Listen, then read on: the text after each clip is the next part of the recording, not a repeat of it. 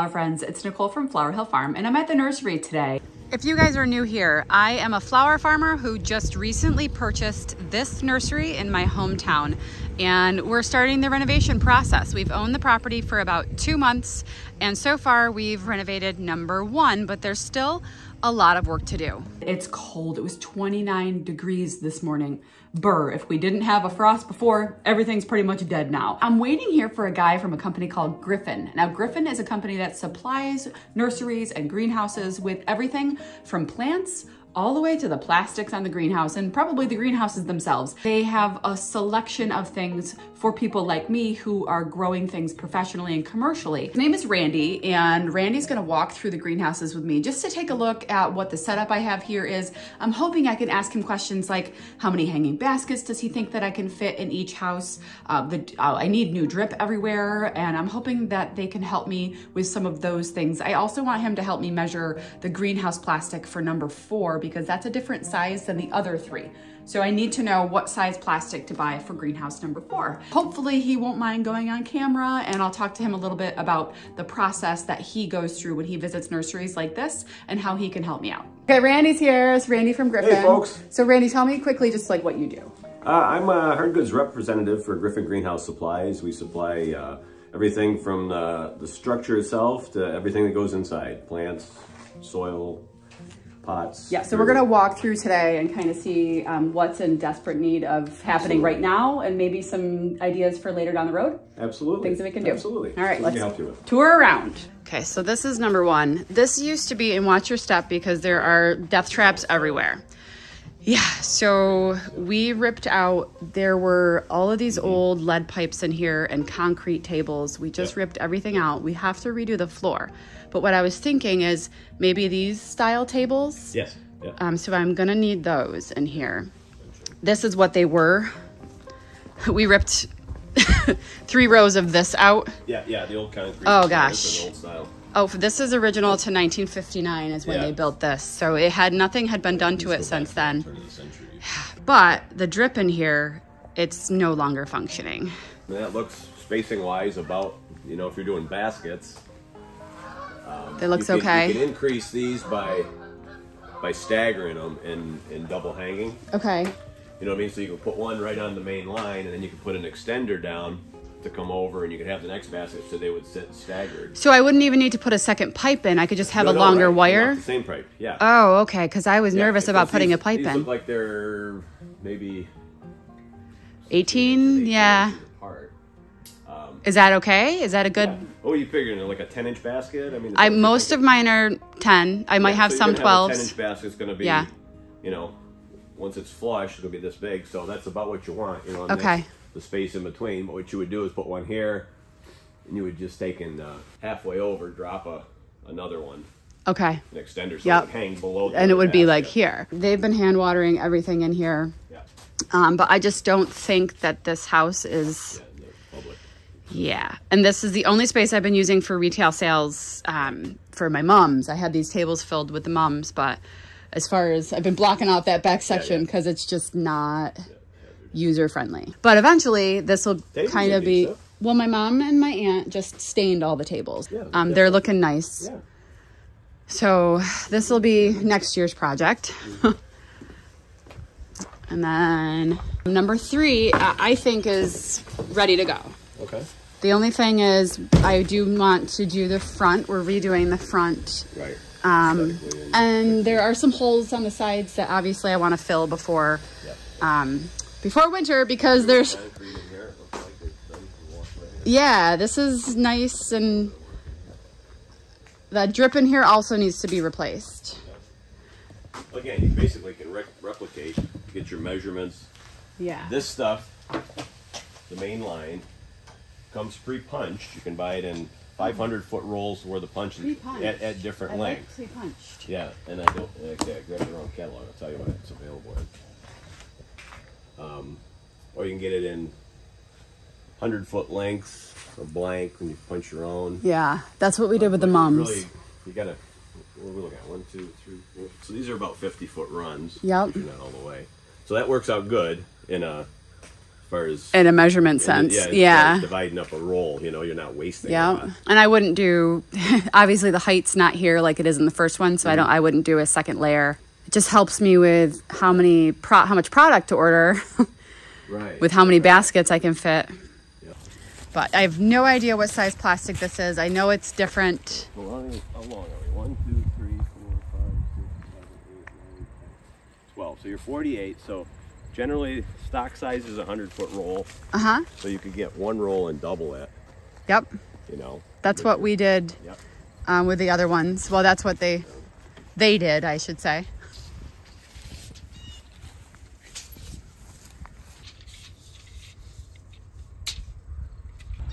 Looks like it's about on top. Yeah, it does. Pretty close to the peak. Yeah. All right, we're just 20 to here. Okay. That's 40 right to the bottom, so you probably want to go with a 42 foot. Mm-hmm. Okay, and the other ones I think were 32. I had a 32 by 100 roll in the house. And again, I say most of these generally are 4 foot. Yeah, the ribs are 4 foot, so. Okay. Say mostly that's standard, so. Yeah, I guess. 42 by 100 would get you 2 slices. Okay, perfect. Yeah, so you got a couple holes. I guess in 2018, I was told they had a big ice storm on these trees, and the big chunks of ice. Oh yeah, and apparently there are feral cats that you can see. They climb on it. Snowbank or something, maybe? I don't know, but they jumped up. Maybe. They're feral. I took Randy into the barn because I found 2 giant pieces of plastic or poly, and I wanted to see if they were usable, but he quickly determined that one, well, it just wasn't for the greenhouses, but the other one, that's okay. This is not regular poly plastic. This is the heck like is that? Side roll up. Oh. It's not plastic woven. Yeah. So I mean, that's not heavy, for the. And it's near the bottom, so depending on how you wanted to use it, you know, you may have a little extra there that wouldn't even come into play. But this gets used on like a roll up side, or you could. Okay, so it's not. It's not what I would put like that. Okay. No. Okay. Yeah. All right, so this one is okay. Okay, that was a bit of a whirlwind. While Randy from Griffin was here, he just left. The former owners, the ones who had not visited yet, the Dolans, they came over and brought me some old photos, and I'm getting a little like teary because it was so nice to finally see. I mean, I've met them before, but I haven't seen them in probably 20 years. They had the nursery for well over 20 years, and many people still know this as Dolans. So they came in. I had reached out to their daughter and asked if she had any photos of her parents in the nursery, that I'd like to pay homage to the history of the place. So I wanted some photos of them in the nursery. So they came and brought me a newspaper article. This is them in the greenhouse way back. I think this article is from 1993. So I'm gonna try and track down this original color photo from this newspaper, but the problem is this newspaper no longer exists. So I'm going to have to find who has access to this photo. It's gotta be somewhere. If I can't, we'll make do with what we have. They also were able to show me what this place looked like when they took it over.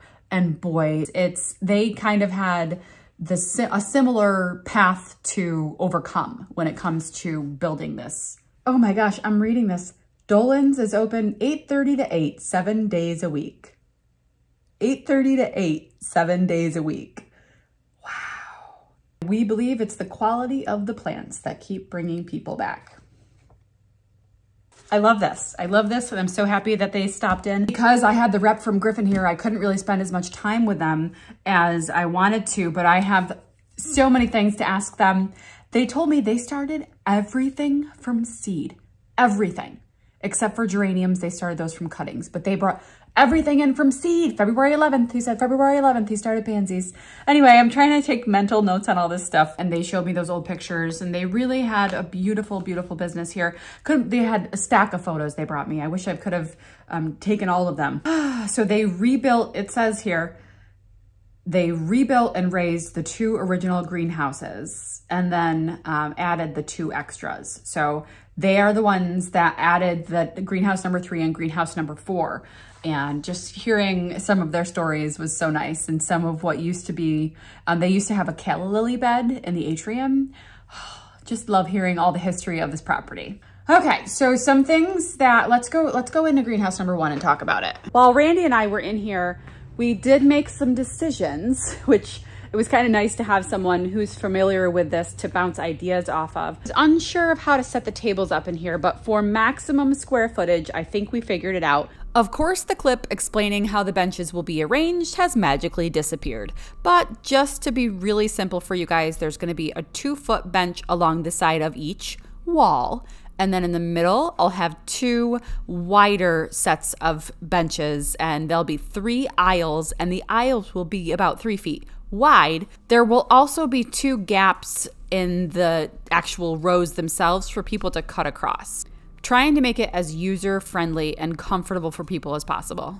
As far as the drip irrigation in here, it does all need to be replaced, and he's thinking we could probably replace it for not too bad of a price, but we are gonna add drips because we're gonna use these hangers so that another layer of hanging baskets is gonna be able to be in here. So in this room, we're thinking about 250 hanging baskets. And this doesn't include the bench space. This is just in the air. The bench space is gonna be used for 4-inch pots and other annuals. In number 2 here, we're not gonna do drip irrigation in here just yet because this entire room needs to be renovated. So I don't wanna spend the money and the effort to put drip in here just to have to rip it out in the spring when we start construction on this house. This whole house needs to be lifted. The walls need to be rebuilt. You can see there's some separation happening, and the walls kind of bowing out. That needs to be reinforced. So we're not gonna be putting the money into the drip irrigation in this house. But for number 3, we definitely are. Okay, so in number 3 here, there are 1, 2, 3, 4, 5, 6, 7 rows of drip in this, and there are, I believe, 25 on each one. Let me count them. There are actually 30 in each row. So 30 times 7, let's just say there's gonna be about 200 hanging baskets up in the air in greenhouse number 3. As long as everything goes to plan. The Dolans just told me that they started 4,000 geraniums and they sold them all, and they did about 750 hanging baskets, and that was way back. They haven't owned this place in about 15 years, so that's a lot. I really want to spend more time with them and pick their brain, and I can't wait to do that. I know I'll have the opportunity. It was just not today, but it was definitely exciting to have them pop in. It's a little bit shifty here. The Dolans just told me that they actually had another structure here. It was a structure that took up a lot of this space with a whole bunch of benches, and then it had just a plastic poly covering that they rolled up and down at night, and people were able to come in here and get product out. That's a whole lot of square footage that they had here. And then inside number 4 here, we are gonna get the drip for this. I think honestly, as soon as this house has new plastic on it and a new door and all of this is cleaned out, which my mom keeps saying it's on her to-do list. My mom fell sick, she's been sick, so she's feeling much better now, and this is on her list of things to come and help me with. So we're gonna be cleaning this house out hopefully over the next 2 weeks. So maybe by the time you guys see this space again, it'll look totally different. So I'm going ahead and I'm gonna order the drip irrigation for this room.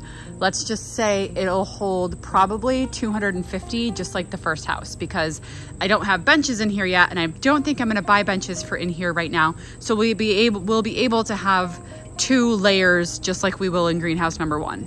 Okay, that's it for now, guys. I just wanted to share with you guys little tiny steps of progress. Anytime I try to figure this out or brainstorm, the hive mind is better than just mine. So anyway, guys, thanks for sticking around. We'll see you soon. I just locked myself out. I don't have the keys to my car. Just locked myself out. What am I gonna do?